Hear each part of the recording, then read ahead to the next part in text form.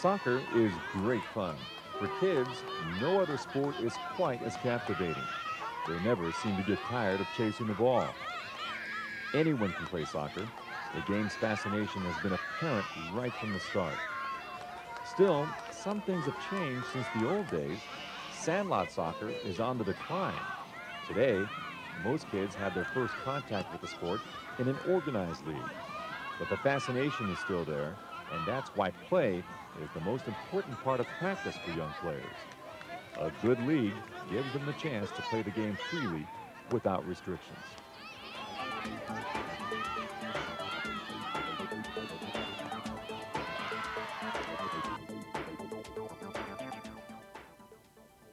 Most young players are proud to wear the names and numbers of their favorite players. They admire them and strive to be like them. Surely, the experience of actually playing on a team with these idols must be all the more unforgettable. The Adidas Cup Final has made it possible to do just that. The professional players have enormous influence as role models for developing players. Their approach to the game sets the standard for all training. Ultimately, the professional players of tomorrow can only reach that level through systematic training in their youth. The foundations for the future of soccer are being laid today. It's a long way from beginner to soccer star. It's a way that must be traveled in stages, and the goals, contents, and methods of each stage must be appropriate to each level of age and ability.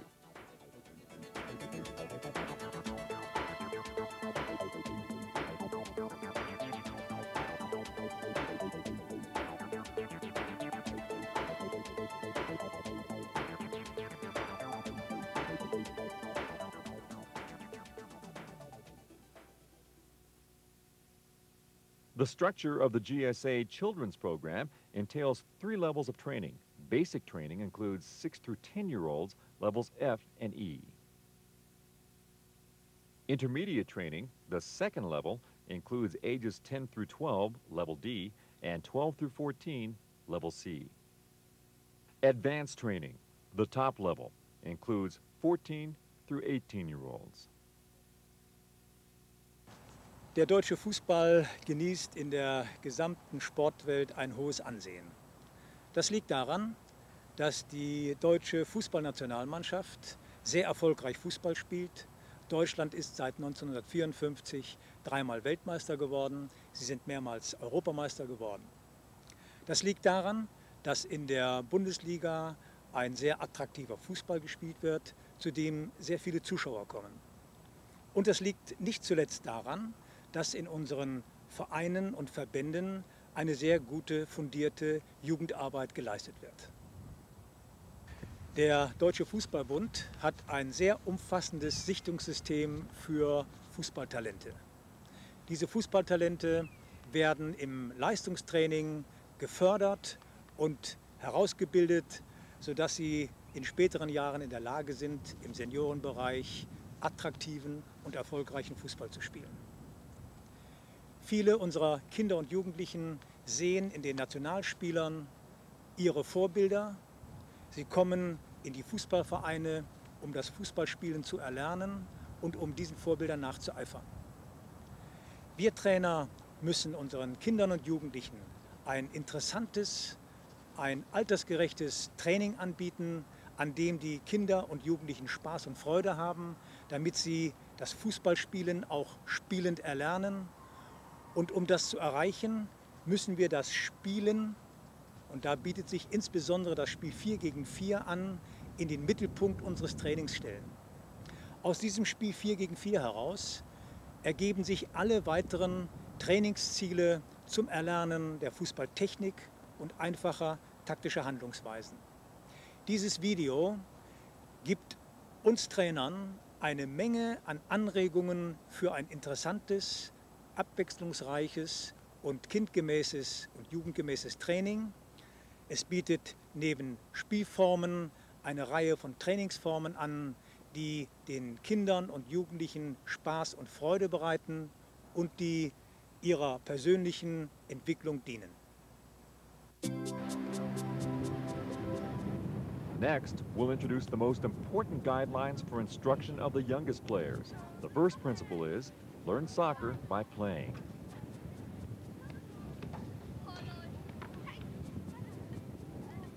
Most kids who have been introduced to soccer like it and want to play. That's why they join leagues. A soccer league gives them their first real taste of the game, which makes it all the more important that fun and excitement be part of that experience. Small soccer games with lots of variety and opportunities for scoring are the heart of children's training. The games shown here are just a small sample. The possibilities are endless. We will explain more of them as we go along.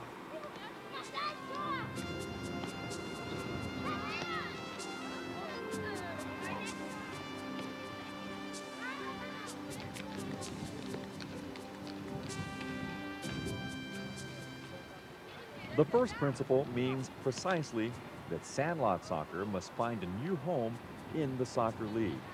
If coaches focus on that idea, they're guaranteed to be on the right track.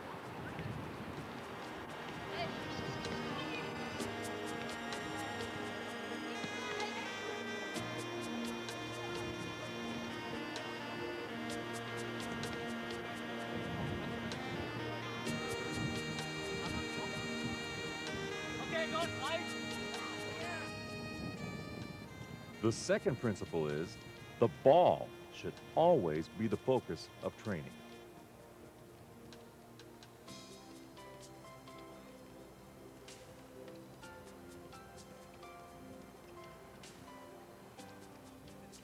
It seems so obvious that we almost shouldn't have to mention it. For a soccer player, the ball is a tool. The more contact young players have with this tool, the more opportunities they have to explore its possibilities, the handier they become with it. In practice, a ball should be provided for every player. Fundamental points and exercises should always be practiced with a ball. Without a ball, there's no motivation and no fun.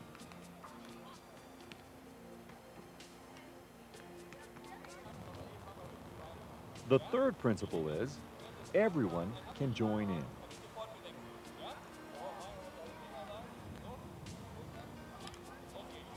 Kids tend to have short attention spans. For them, there's nothing so aggravating as doing nothing. They have a great desire to move, and coaches should always structure practices around this desire. When you're choosing exercises and games, always consider, can everyone play, including weaker players? If not, some of the kids will quickly find themselves watching from the sidelines.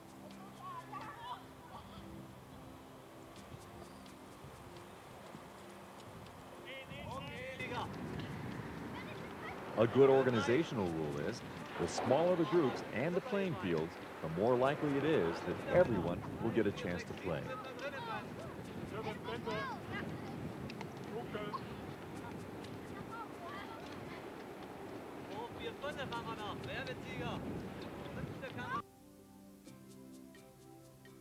In games with goals, teams should be no bigger than 4 aside.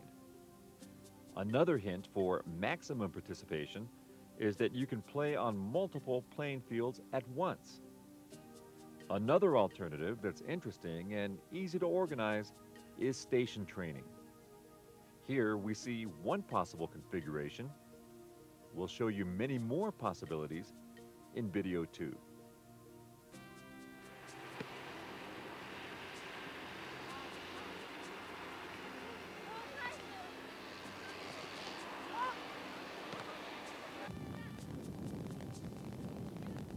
The fourth principle, practice should be fun. Even the simplest games and exercises, if presented in an interesting way, are lots of fun and encourage maximum participation. Here, for example, we have crab soccer. Or how about controlling the ball like a goalie? It's fun for all and teaches dribbling skills at the same time.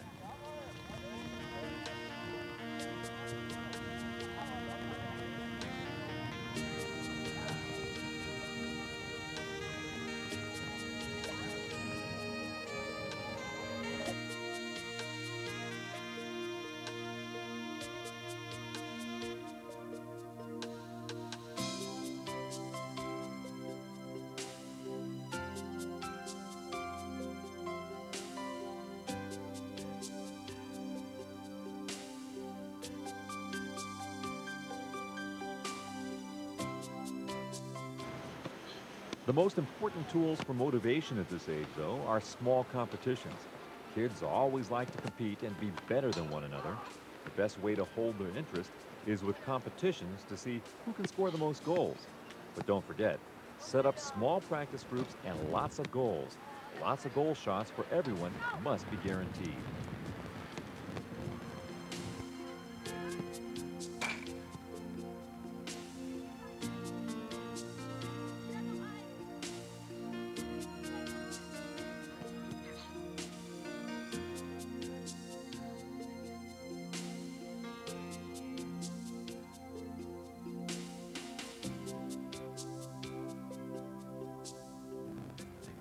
The impression the coach makes on his players is also very important at this age. His movements, gestures, demonstrations, and words should all communicate his own enthusiasm for the most wonderful game in the world. Therefore, the last principle is a coach must be able to motivate and inspire his players. In this regard, one point must be clearly understood. Children at this age learn by watching. This means that the best learning starts with a proper demonstration of soccer techniques.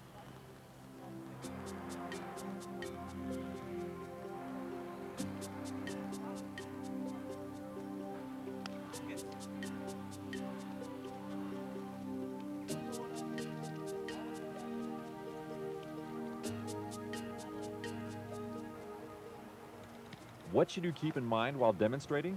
You'll find lots of tips and encouragement as you watch this video, but the most important thing to remember is don't interrupt or take over too often. Always let the kids try things out for themselves first. Then you can give them help where they need it.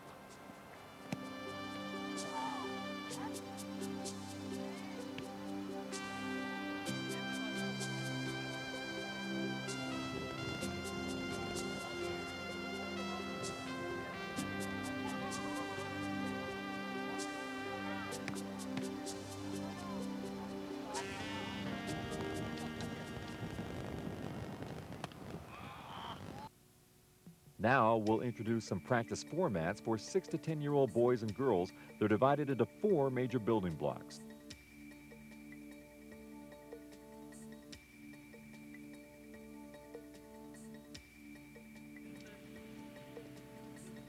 The first building block is motion and coordination training with the ball.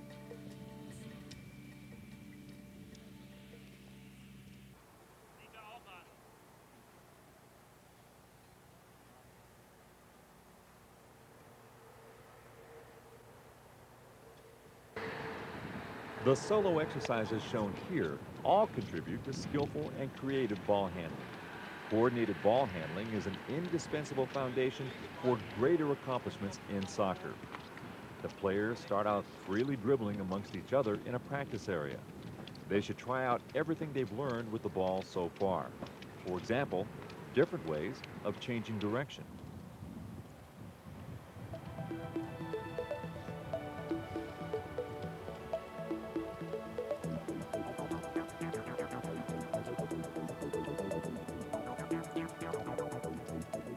Such exercises in coordination training can constitute the warm-up period of a children's practice session.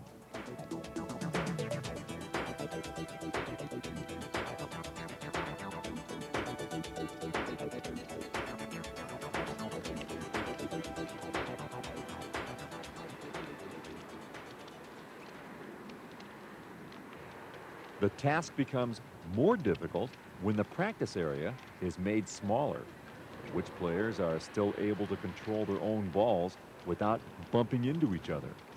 Who can change directions in close quarters?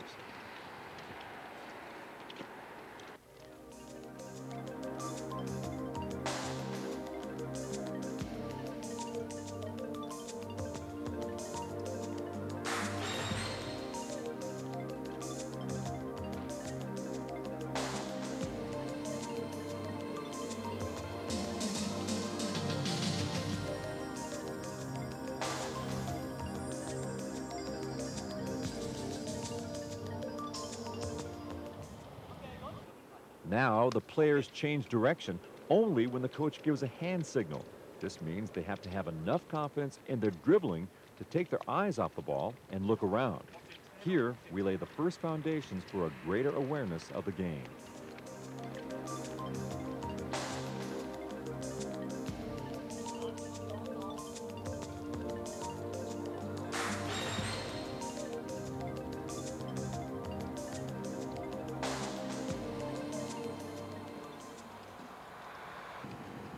The next exercises combine dribbling with some other basic skills, such as stopping the ball with the knee.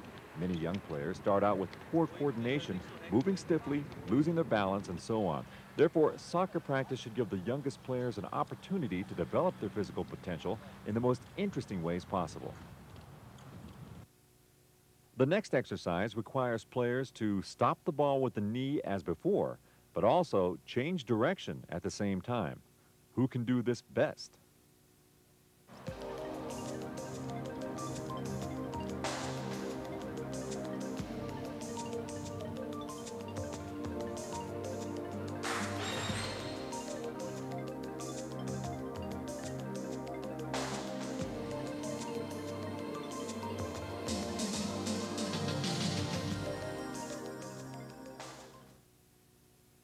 And now something still more difficult. The players stop the ball with the knee, then pull it with the sole and inside of one foot behind the standing leg and away to the side.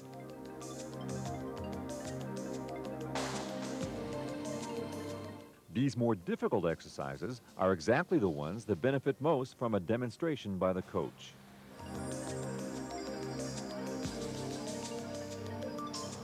Afterwards, give the players time again to try out the exercise.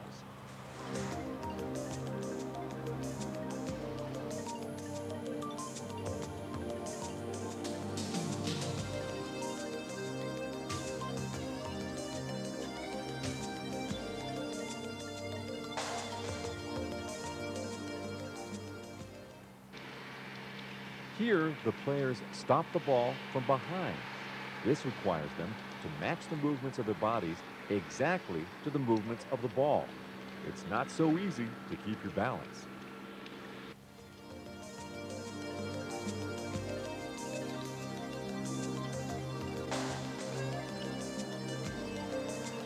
You can see how many ways this exercise builds coordination.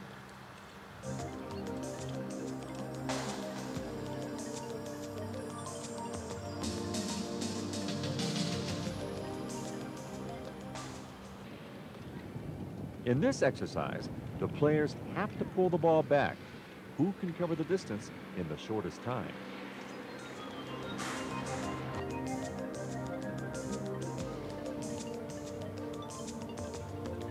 This exercise is one of the harder ones, so it's all right if the kids don't pick it up all at once.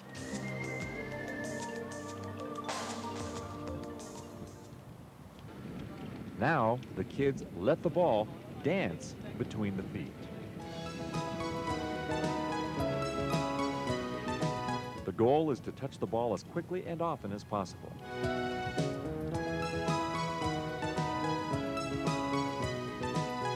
The more advanced players can be assigned extra tasks. For example, move the dancing ball forward or backward.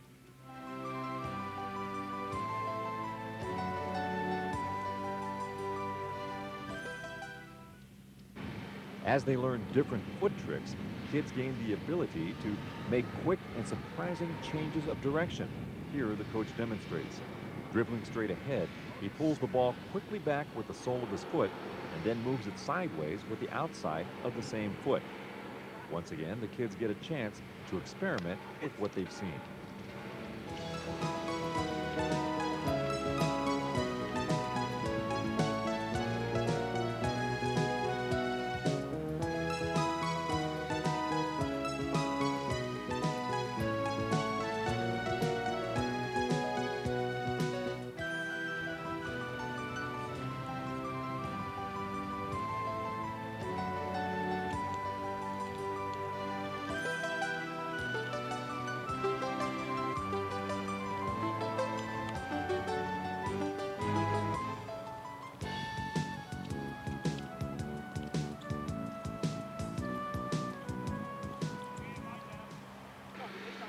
This time, the player pulls the ball behind a standing leg with the sole of the other foot and then moves it sideways with the inside of that foot.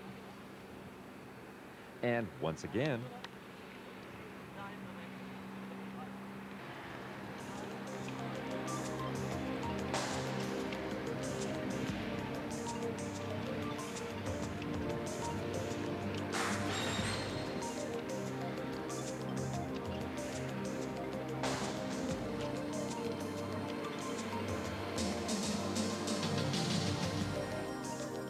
these ball exercises form the basis of creative, accomplished, and attractive soccer.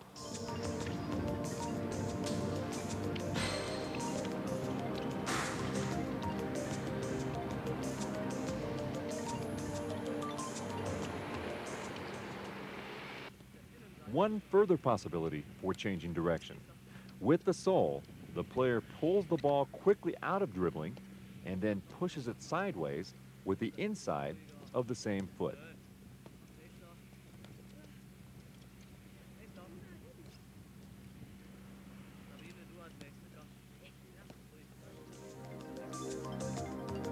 Here's another perfect execution.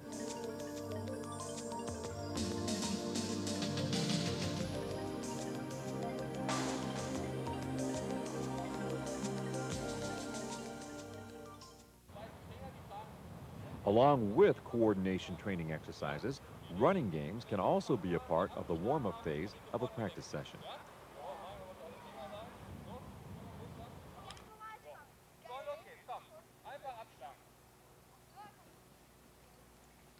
The first variation is called capture. In this simple game, two catchers carry shirts in their hands for easy recognition. Whoever gets caught immediately trades places and becomes the new catcher, who's been caught the least during the time period. As you can see, this game teaches soccer players the most important elements of movement: sudden changes of direction, feinting, tackling, stopping abruptly in a way that's fun for everyone.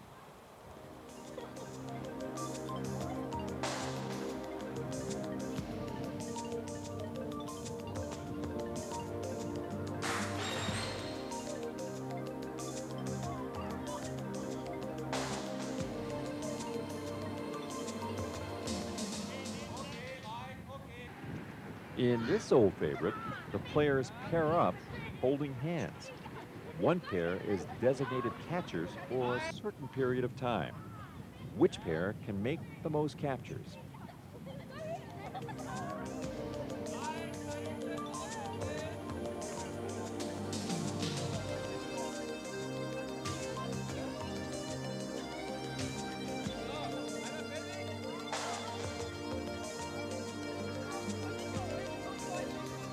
And now, the next pair of catchers gets started.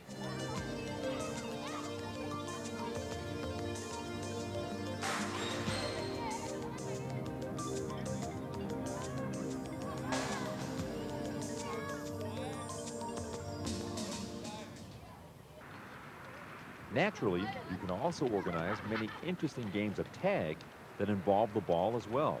Here, all players dribble among each other in a designated area.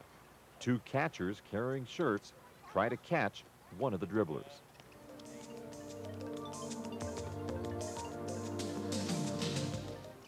Whoever gets caught takes the shirt from the catcher, who was catcher the fewest number of times.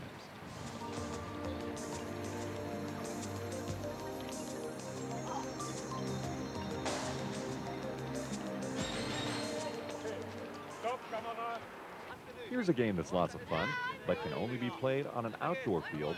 The players are divided into pairs, and one player, as a goalie, tries to win the ball from the other players.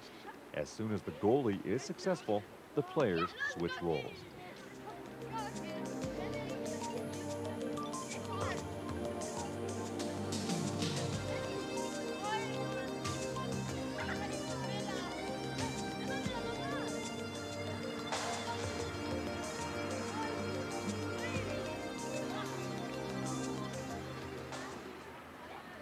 Now here's the same game, but with permanent goalies. 2 designated players have a certain amount of time, about a minute, to take control of as many balls as possible. Which pair succeeds most often?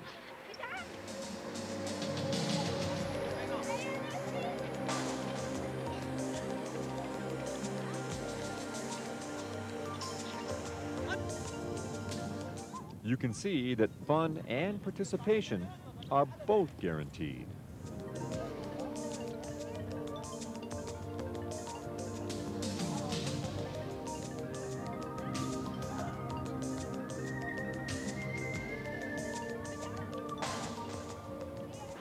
Juggling exercises are yet another way to increase ball coordination. Again, there are innumerable possibilities. Here, the players have to kick the ball overhead with the instep and immediately catch it with the other hand. For motivational purposes, it's desirable to combine juggling exercises with little competitions as often as possible. For example, who can accomplish the move the most often in the space of a minute?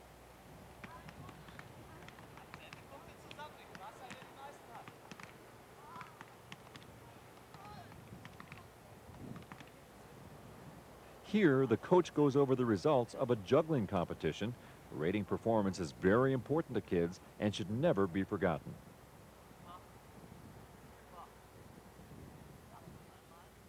Here, the players have to juggle the ball once with the right thigh and once with the left in rapid succession before catching it again.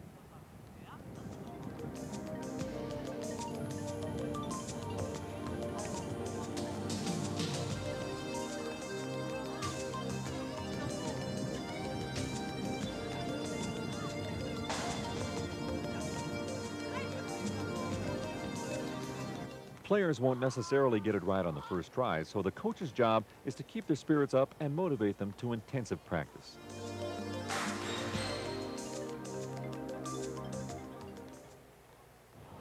The next exercise is still more difficult. The kids kick the ball overhead with the instep, let it bounce once on the ground, and kick it immediately up in the air again.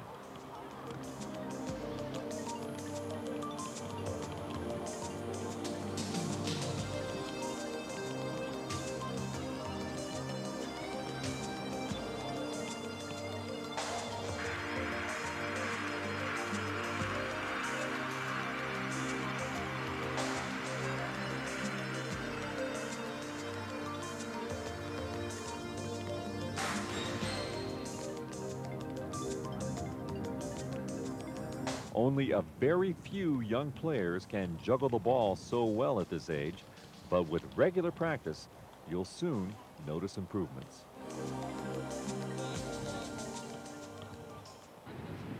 Interesting exercises can also be developed by adding gymnastics to juggling. This time, instead of the coach, a player demonstrates the exercise. Kick with the instep, squat, and back up again in time to catch the ball.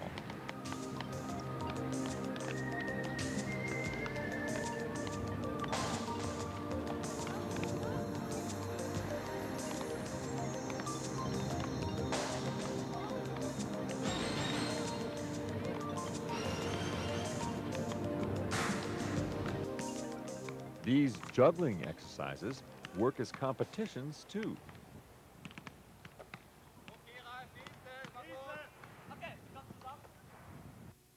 The ball can be played with any part of the body.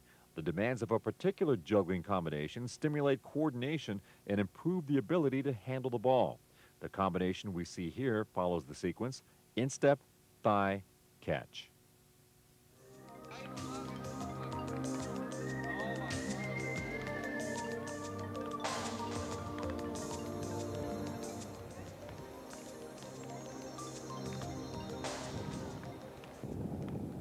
The exercise can easily be expanded by adding another element to the sequence. For example, instep, thigh, head, catch.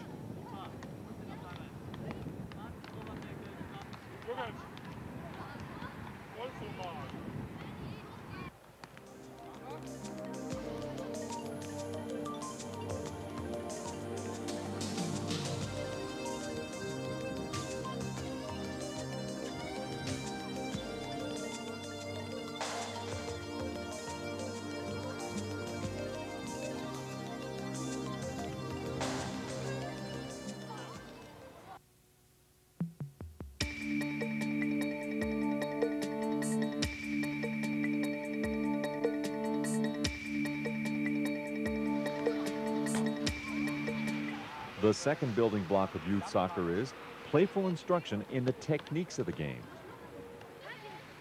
This category includes some interesting exercises that teach individual soccer techniques in a way that's fun and appropriate for kids. Now, on to the first exercise. In pairs, players take turns trying to shoot between the cones using the inside of the foot. The competitive aspect is as important here as before. Which of the two is the first to score 5 goals?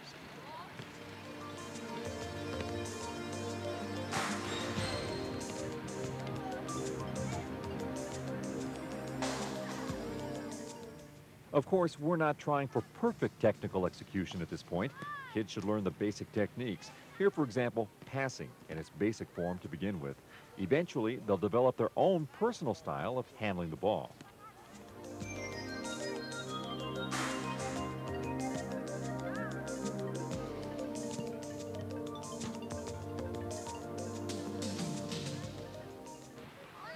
It's even more fun to have competition shooting at real goals. Here, both players act as goalie and shooter. Each side gets to take 2 shots on a turn without advancing past a certain line. Which pair can score 5 goals first?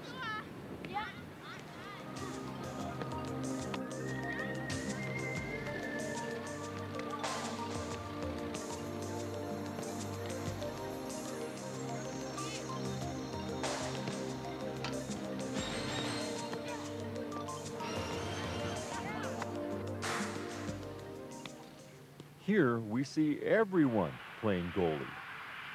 In practice, make sure every player takes a turn playing goalie, since it often takes some time for genuine goalie skills to develop. Don't lock players too early into the goalkeeper position.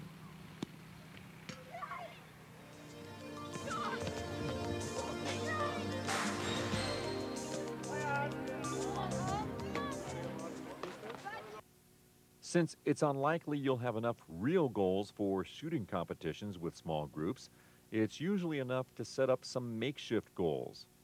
A tip that can help with organization: one player plays goalie while the other waits behind the goal to retrieve the ball. After a few shots, they switch roles. This also helps to avoid long interruptions while someone chases after the ball.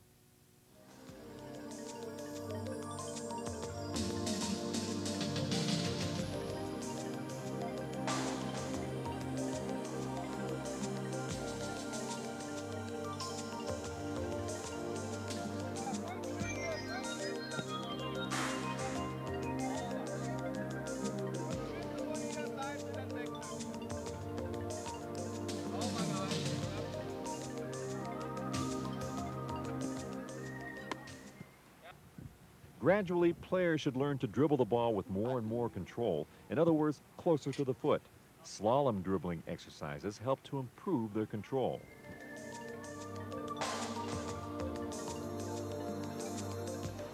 A few suggestions. 1. For motivation, slalom exercises should be combined with a goal shot. 2. Divide the players into groups playing on several different slalom courses. There should be no more than 6 players on any course, otherwise they'll have to wait too long between turns. 3. Always set up a competition. For example, which group can be the first to score 5 goals? Slalom exercises make relatively high demands on the players' coordination with the ball since they have to change directions so often.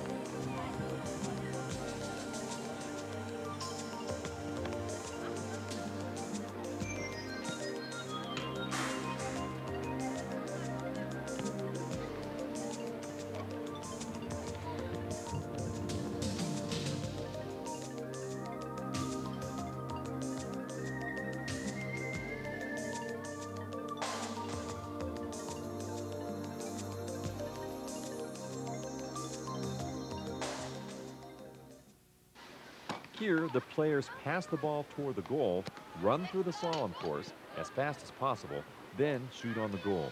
This exercise improves ball technique as well as running coordination.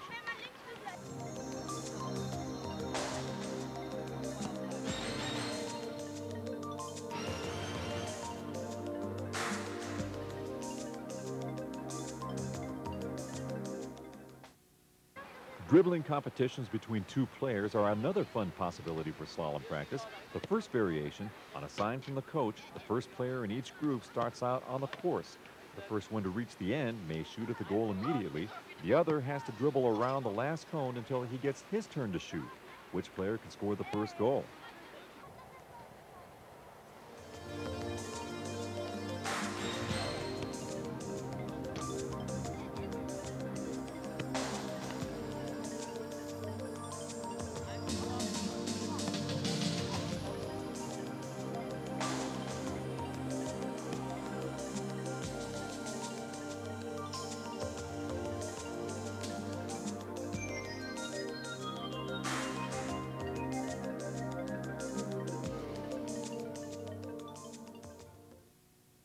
Here's another possibility for dribbling competition. Now, the player who lost the slalom race goes 1v1 against the goalkeeper. The slalom winner gets to take another shot on goal.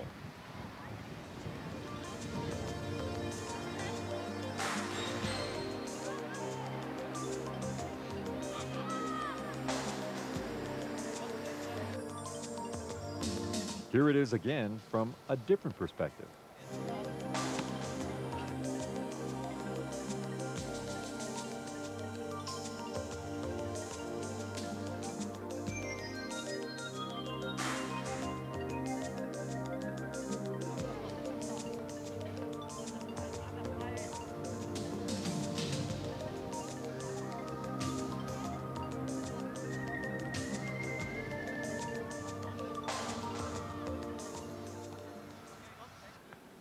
Different ways of controlling the ball are basic techniques children at this age should learn.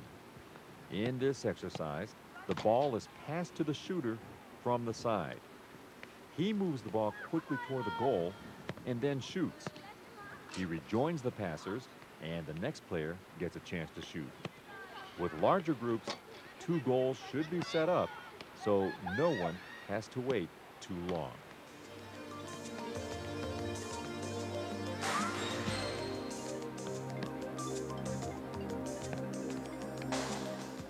Again, all the technical details don't have to be perfect. Remember, the youngest players need to try out the movements first.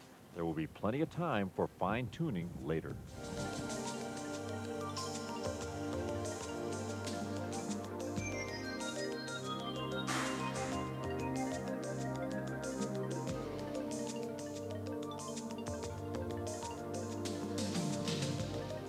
This player demonstrates it almost perfectly. Notice how he glances away from the ball for a last look in the direction of the goal right before he shoots.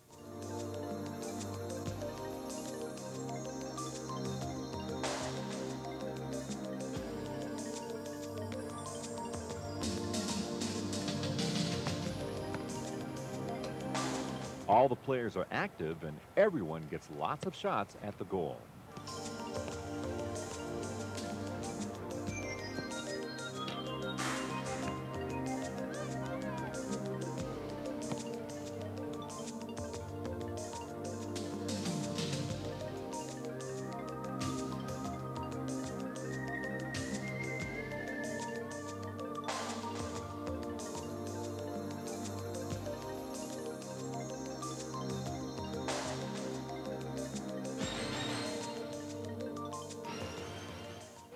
As we've said before, it's not good to assign one player permanently to the goalkeeper position too soon. However, if a player has fun guarding the goal, you can begin preparing him for the role in practice and in games. But don't forget that he'll be called on to play as a field player occasionally too.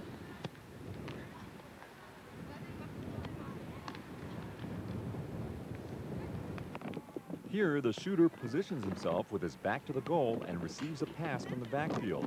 He turns the ball toward the goal with the inside of the foot and shoots.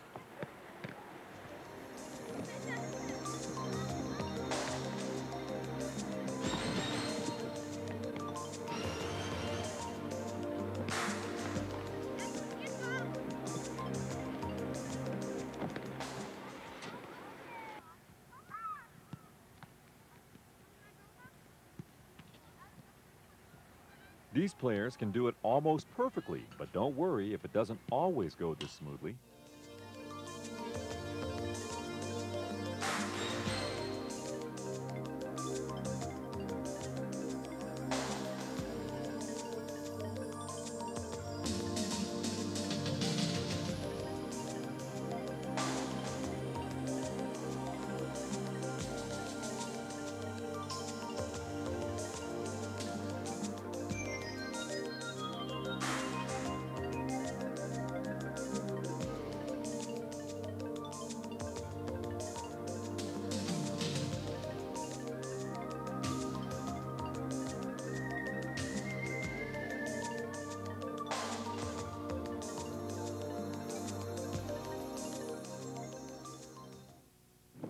Now the shooter turns the ball toward the goal with the outside of the foot.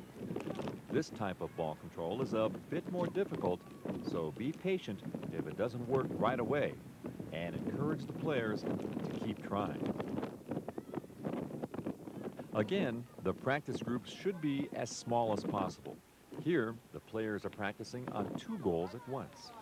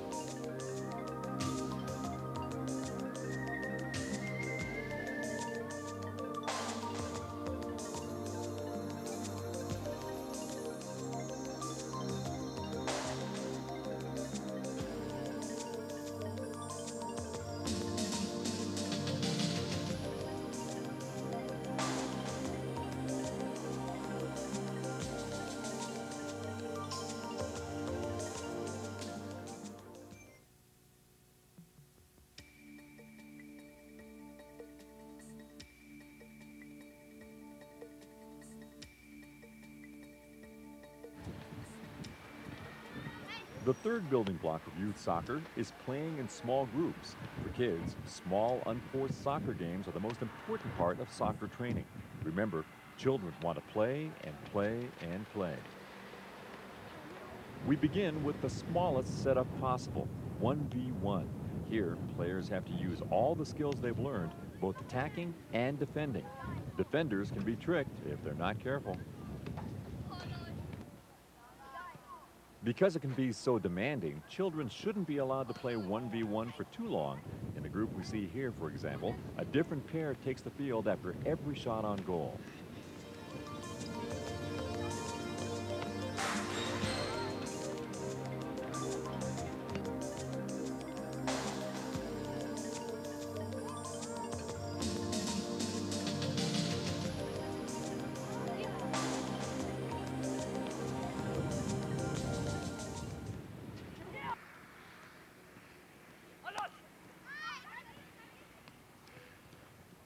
The next larger combination is 2v2, shown here with 2 real goals with goalkeepers. This encourages combination play with another player to set up a shot on goal. The situation changes constantly, requiring quick decisions.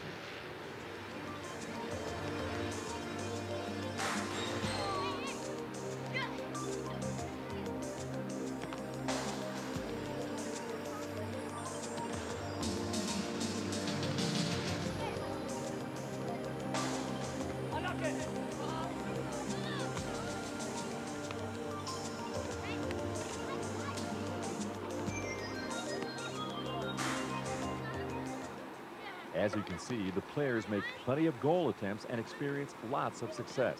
Practice doesn't have to be boring.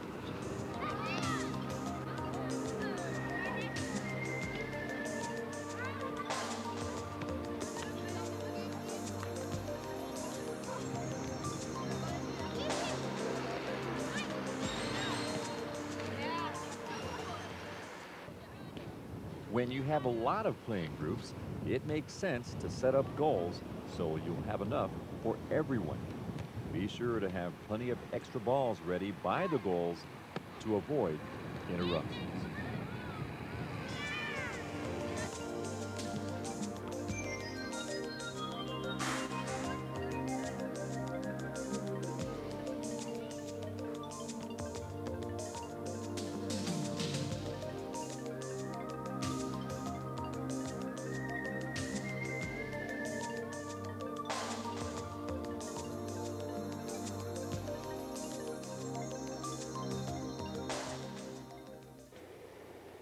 Another alternative is 2v2 with goals made of poles set about 2 yards wide.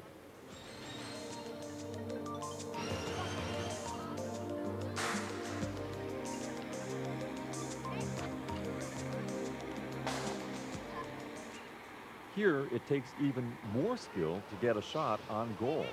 In these intense conditions, the players experiment with the possibilities and soon learn to play as a team.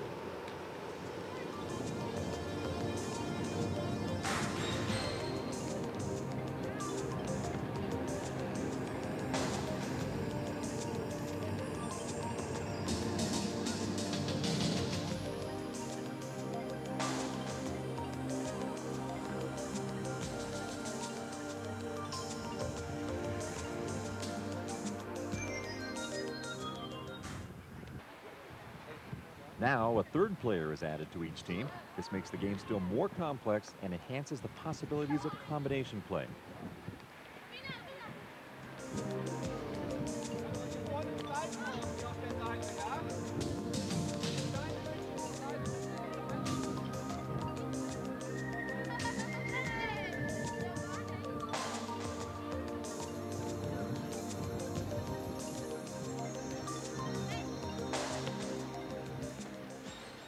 From these scenes, it's obvious that small, goal-oriented soccer games are exciting, enjoyable, and effective training for children. Through the simple exercise of playing with 2 goals, kids absorb the basics of soccer's most important techniques and tactics.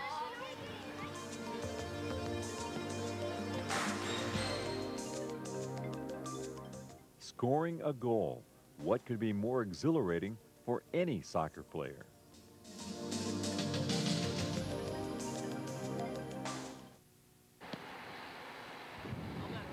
In this game, 2 of the defenders stand in the goal as goalies, resulting in a 3v1 situation.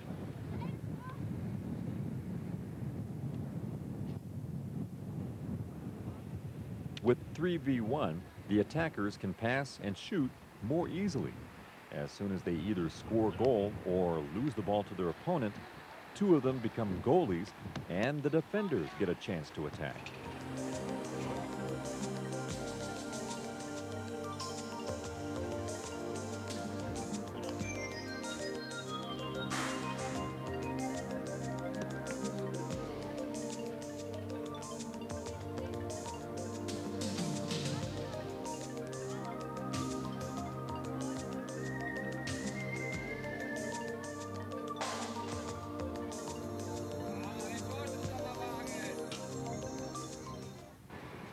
Here, we have 2 groups of 3v3 playing on a 30 by 40 yard field. The attackers get 1 point for dribbling past their opponents and across the defender's end line.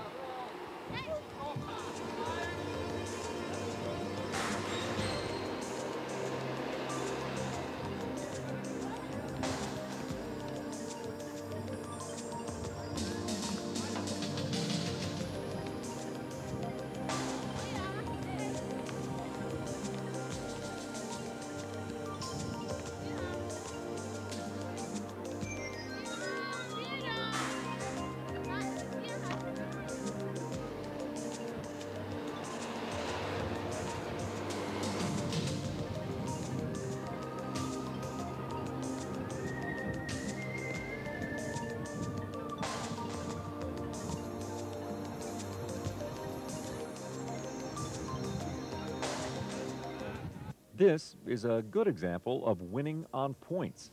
Which team has scored the most points after 5 minutes?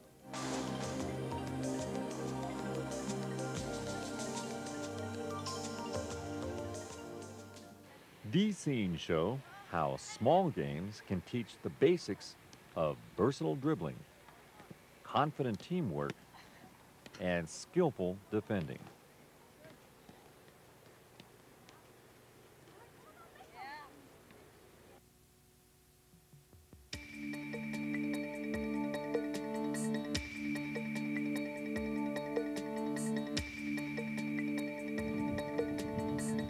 Last but not least, the fourth building block of youth soccer, the transition from practice games of 4v4 to matches of 7v7.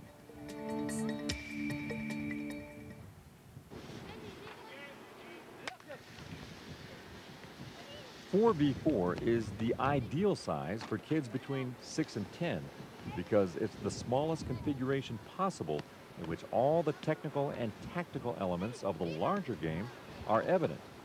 4v4 lends itself to the teaching of all the components of an attractive playing style, like goal-oriented combinations, creative solo moves, and original attack strategies.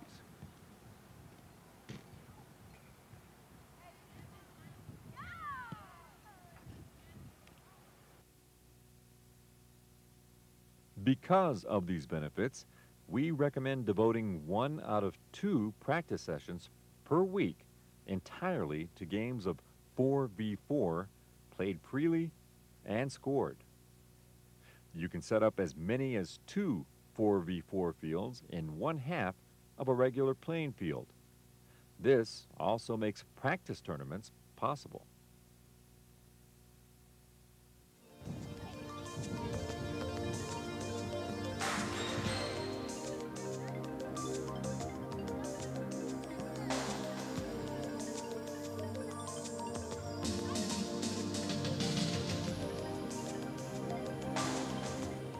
Four v 4 is the ideal size for practice games, as you can see. But what about official matches? Obviously, it makes sense to run matches in a way that's appropriate for kids too. Matches can fulfill an important role in training at all ages, but only as long as they're appropriate to the abilities and interest of the kids playing. Ultimately, for 6 to 10-year-olds, it just doesn't make sense to hold matches of 11v11 on the entire field with full-size goals.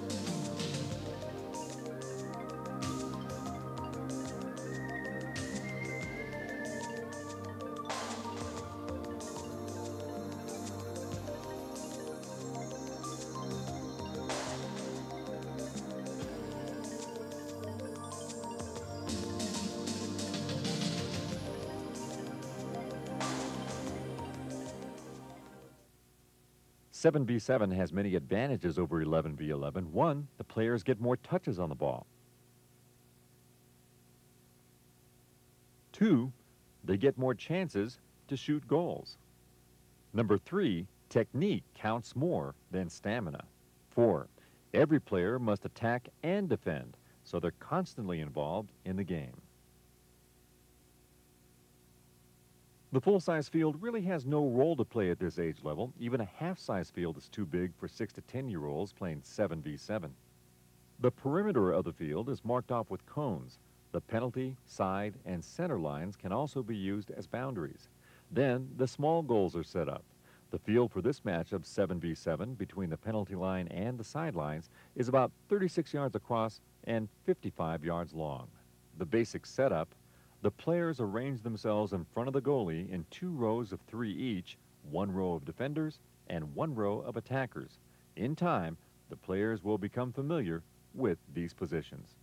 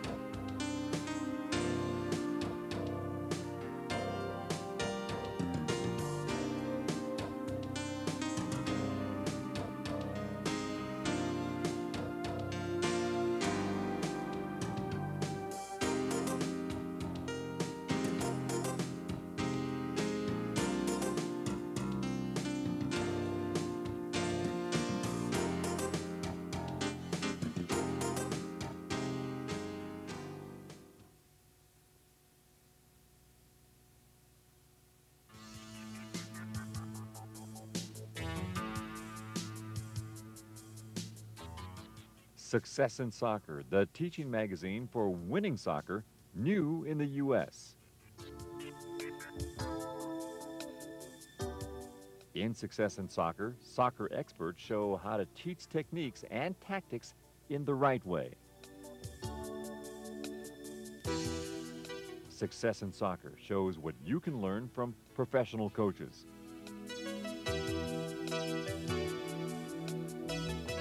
Success in Soccer shows how to improve your team's game. Success in Soccer gives practical tips on specific subjects. Success in Soccer has lots of helpful diagrams and photos. Success in Soccer comes out in 6 issues per year, each issue containing 40 pages full of interesting information for coaches who want success in soccer. Success in Soccer is available from Manny Clar, Post Office Box 92046, Albuquerque, New Mexico, 87199. Phone number 888-828-GAME. That's 4263.